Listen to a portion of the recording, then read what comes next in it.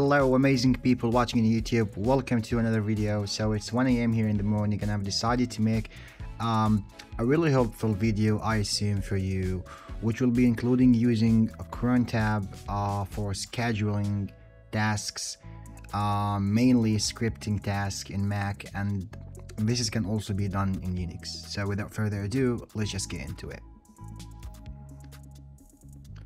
So first, you need to launch your terminal, and so this is my terminal here, and what you need to be doing is just type crontab --e, and this will launch the crontab for you. Now there is a specific format here for this.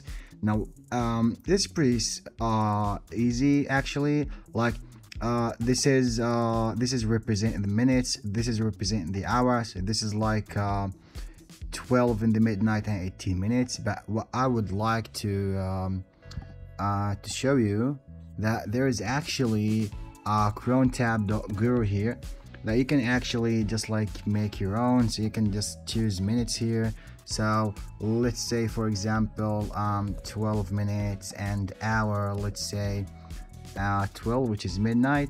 And like basically you can just copy and paste this, or just like you can write this here manually.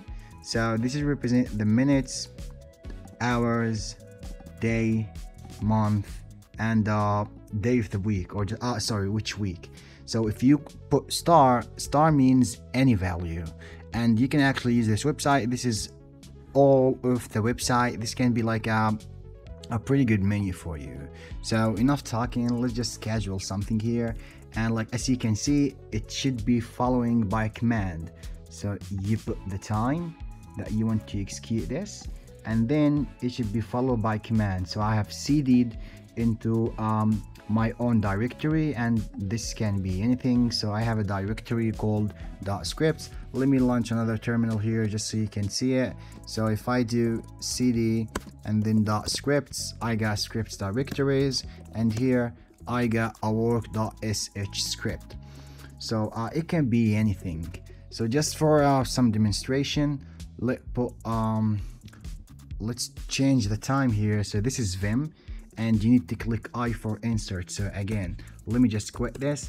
So as soon as you do crontab --e, it will launch the Vim. Now the first thing you need to do in Vim in order to start writing, you need to click I, and then this will change down here to insert mode. If you want to exit the insert mode, you click on the escape button, and now I'm not in the insert mode. And again, I'll just click I'm in the insert mode. Now let's change this for something that will be coming soon. Let's say, for example, 15, and change the hour to 1. So at 1:15, it should execute this command, which should cd. You can put the command straight away here, but just like to make it look more just like shorter and more elegant. So let's just put cd into my script directory, and for example, let it launch let's say YouTube, for example, .sh. all right, now you need to click escape in order to exit the insert mode, and in order to save this, click colon. Now you can see the colon here, and W for write, Q for quit. So this means write quit, and then enter.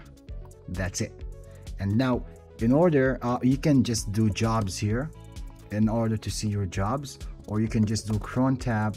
Jobs won't work, sorry, it's for some other stuff. Crontab and then -list for list, and then enter. And this is my crontab that will be launching in 2 minutes. So I don't have a YouTube script yet, so let's make one. Vim youtube.sh, and now let's just do let's just make it open YouTube, for example. So https and then youtube.com, for example, and let's do wq. And in order for this to work, your script need to have an execute permission. So you can just do an ls-la in order to see the permission. Notice this doesn't have an execute permission, which is the X, while this have the execute permission. So in order to do the execute permission, we just do hmode plus X and then youtube.sh, which means change mode, and then plus add the execute permission, and we can exit the terminals and just let's wait till the time be 1:15, and this should open YouTube automatically without need to have the terminal open. So let's give it a few seconds, I assume. All right, and as you can see, it opened YouTube in another panel. So I'll just make this video just short and simple. As you can imagine, you can have whatever script you want to launch it. You can do all sorts of automation and scripts, but the purpose of this video is just to show you how can you schedule a script to run at a specific time. And just for some closure, if we hit the cron tab again, just for some closure, you can have multiple line here. Like you can have multiple scripts and you can just launch them in different times or the same time. It doesn't really matter, and it will launch it on the desired time.